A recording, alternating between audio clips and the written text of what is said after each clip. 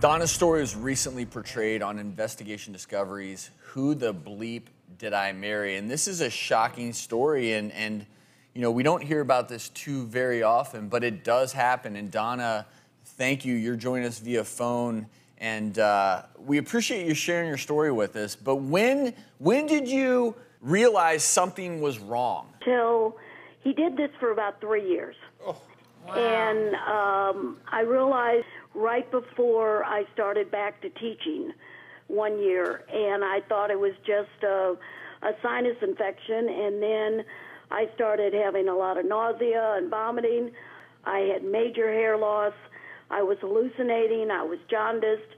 I ended up with severe stomach cramps, and it just progressed from there. Well, and people are probably wondering why it took so long to figure out what was going on. But it's hard to make a diagnosis of really what is arsenic poisoning because the symptoms are so nonspecific. I mean, you start looking at the symptoms, stomach cramps, you can have problems swallowing, you can get this bizarre metallic taste in your mouth, excess saliva production, again, all nonspecific, garlic breath, blood in your urine, cramping muscles, you mentioned the hair loss, excessive sweating, very nonspecific, diarrhea, problems with vomiting.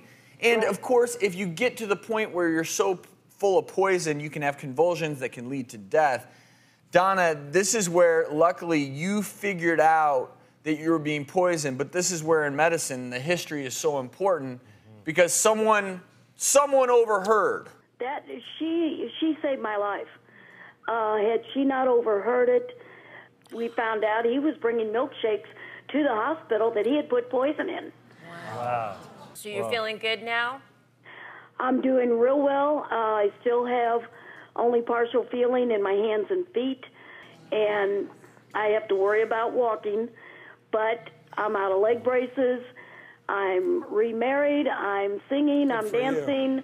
And life is good. That's great. great. Donna, God bless you, and thank you for sharing your story with us. I have one more question.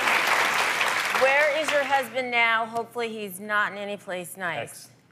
Well, he's in prison. He has been for years.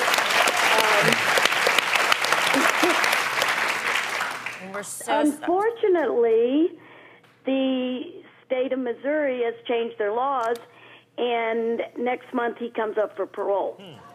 Well, maybe you should take him a milkshake to celebrate. Yes, I Offer your support. Well, thanks, Don. And you can catch Who the Bleep Did I Marry on Investigation Discovery Wednesdays at 9 p.m. And really quickly, here's the thing about arsenic. It's a naturally occurring element. You may have heard stories about this, but there are countries in this world, Bangladesh is an example, where millions and millions of people are exposed to arsenic daily in their groundwater, have poisonous levels in their system. So it's not just malicious arsenic poisoning that we have to worry about in this world. Arsenic does get into groundwater. It's also used in some insecticides and weed killers. Arsenic can be carcinogenic. So these non-specific, bizarre symptoms, if you're having them, you really have to think through what could be a natural exposure, and God forbid a scenario like this.